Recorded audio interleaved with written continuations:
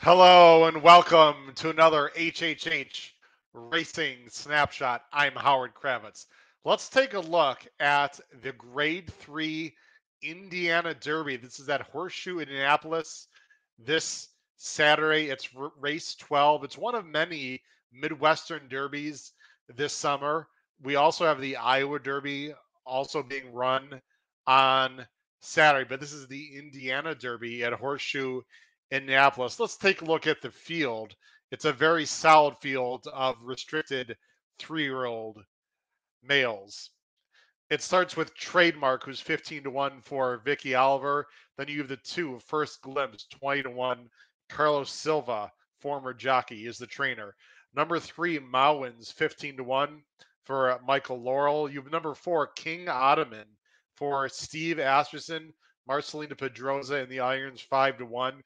New Year's Fever at 20 to 1. A longer shot for Brandy Steele as the trainer. Rail and Roll, who is cross entered in the Iowa Derby. So we're not sure as of this taping where Rail and Roll is going to go. Will he go in the Indiana Derby or will he go in the Iowa Derby? Either way, this trainee, this horse trained by Ken McPeak, is only coming off a 1 week layoff. Just won the American Derby for 200,000 at Churchill this past Saturday. So coming back very quickly. Then you have the number 7 best actor for Brad Cox and owners Gary and Mary West, 4 to 1 morning line. Florent Giroux. Actuator coming off a big win, a maiden win by 7 lengths for Michael McCarthy, James Graham. Unoho, the one-eyed wonder who upset the Rebels stakes at Oaklawn over the winter at 75 to 1, is under a new trainer, Robertino Diodoro. David Cohen, who is first call for Diodoro is has the mount, 6 to 1 morning line, and then Fowler Blue, 8 to 1. Doug O'Neill with blinkers on, and look who the jockey is, the Kentucky Derby winning jockey, Sonny Leone. I'm going to go here with the number 4, King Ottoman.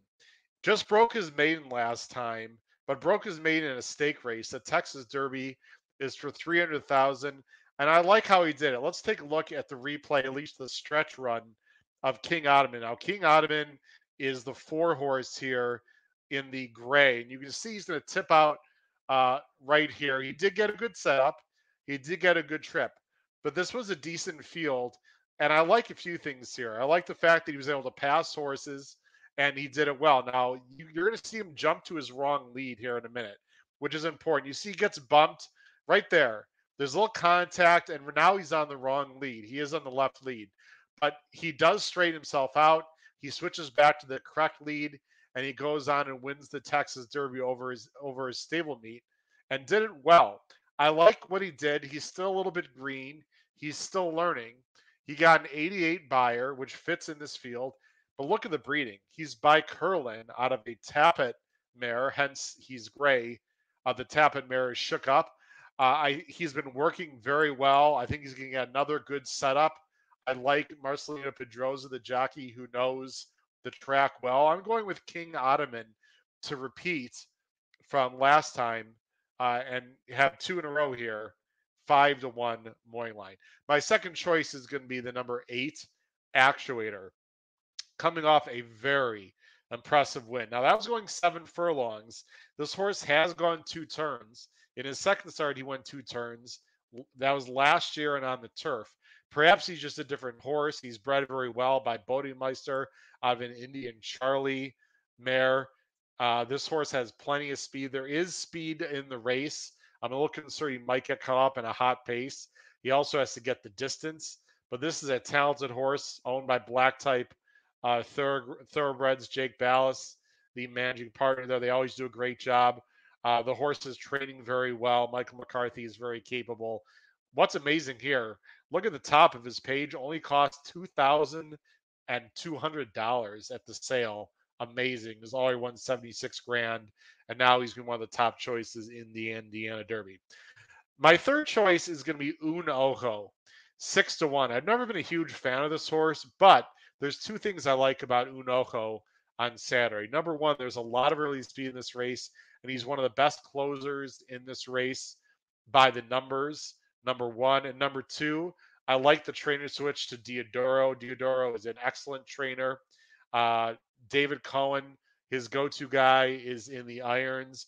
Unoho has gotten a break since a difficult early winter campaign. This is an easier spot. I think Diodoro is going to have this horse ready.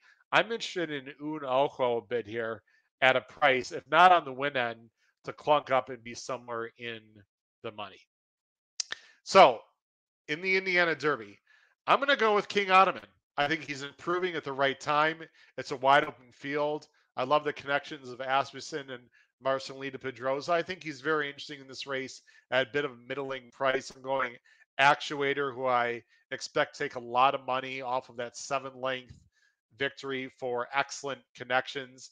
And then I'm going with Un Oko in third to maybe upset the apple cart, not at 75 to 1, but certainly at an interesting price.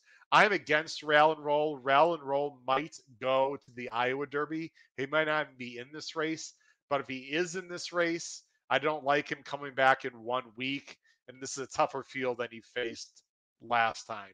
So I'm going with King Ottoman in the Indiana Derby. Good luck to everyone on Saturday.